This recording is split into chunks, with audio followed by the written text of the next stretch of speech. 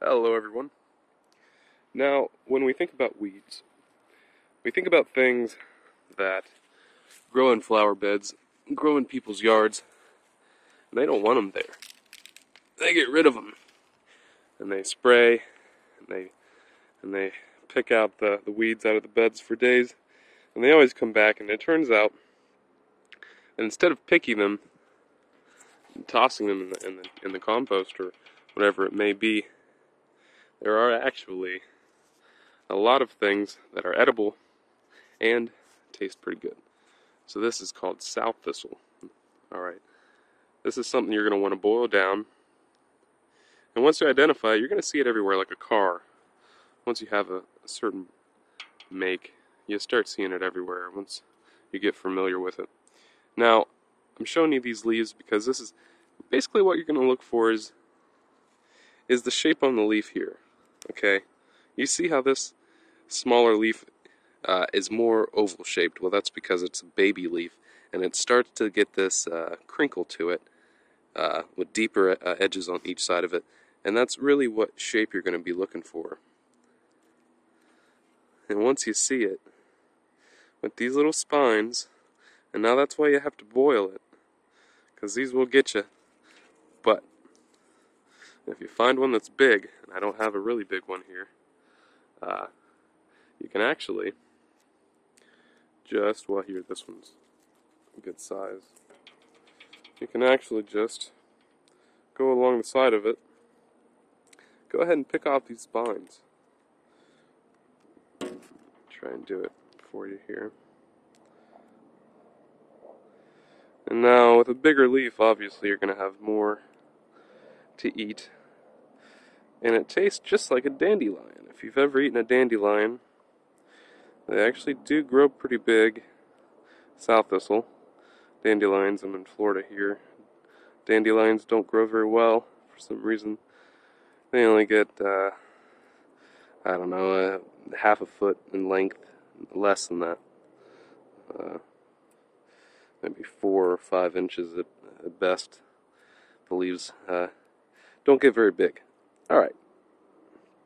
Now you can see that I've taken all the spines off. And on a bigger leaf, you'd have more to eat, obviously. But you can go ahead and put that in a salad. It is related to a dandelion. And it tastes about the same, sweet and bitter. I would recommend giving it a wash if you get a lot of leaves and you want to make a nice salad out of it. And but actually, if you just pick it off the ground and put it in your mouth, what you're doing is you're basically consuming the bacteria that is in your area. Now, you might be thinking you don't want to be eating bacteria and nasties. Well, what this does is it actually boosts your immune system. Immune system, and just like taking a flu shot, you know, you're introducing just a little bit of that bacteria into your system, so that you can figure out exactly what it is, and your body can start to fight it off. And that's basically a free medicinal use out of anything really edible, is to be able to boost your immune system. And that's always a definite bonus. Here, so I'm going to taste it and tell you what it tastes like. This one's a bit more bitter. You can find them a bit sweeter, and they all taste a little. They're either sweet and bitter, or mostly bitter, and that one's kind of bitter. But the younger leaves are going to be a bit sweeter, and the older ones, I guess, are obviously had more time to get that sharp flavor. Okay, now this is sow thistle, and you can tell once you start looking for it, you're going to see it everywhere. Okay, it's got a good dark green color to it, and then on the bottom of the leaf, you're going to notice it has this kind of pasty white color, and has that on every leaf. And when you break it, you'll see, if I can show you here, that there is going to be a little bit of a milky kind of sap that comes out if it's a larger stem, if you break it on a larger stem. But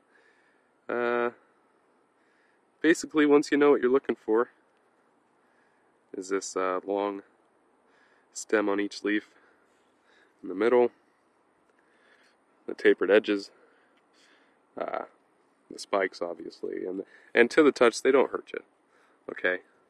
But you don't want to be eating them and have too many of them in your mouth trying to swallow those spikes. Looking for that darker green color on the top and that white pasty color on the bottom of the leaf. Okay. Now on the stem,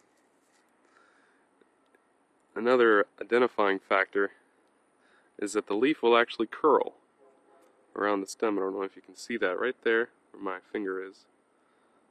This leaf actually curls around the stem. So once you see that, again, you'll start to see it everywhere. Because if there's one, there are a lot more of them. And again, very good. Tastes like a dandelion if you've ever had it. My uncle actually told me that up in the northern states, I've never been there, but dandelions are actually sold and eaten in salads. Here's a dandelion right here. And he also told me that they used to use the flowers and batter them up, fry them, make fritters, and told me they were pretty good. So, you know, it might surprise you what's out there, and just in your backyard. All right. Well, I hope that was entertaining, and hope you learned something.